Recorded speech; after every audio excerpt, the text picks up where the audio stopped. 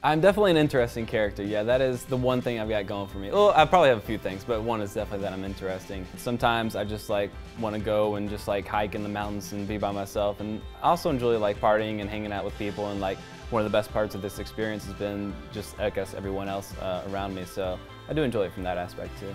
So right before I came out here, I was playing poker professionally out in Las Vegas and living in my car actually at that time. Like, it's mostly the same as living in a house, but of course you have to sleep out in like a random parking lot rather than like sleeping with a roof above your head, and you don't have like cold showers or refrigerators, stuff like that as well. You can't really sleep during the day in your car because it gets super hot, and usually the best time to play poker is at night. So it's like when I want to grind, it's usually from the night shift until like 4 or 5 a.m. So the two things kind of conflict, I would say. I like to live sort of a life where I just have absolute freedom to kind of go wherever I want, do whatever I want, whenever I want, and that's one of the main reasons why I play poker, is so I can have the freedom to do all those things.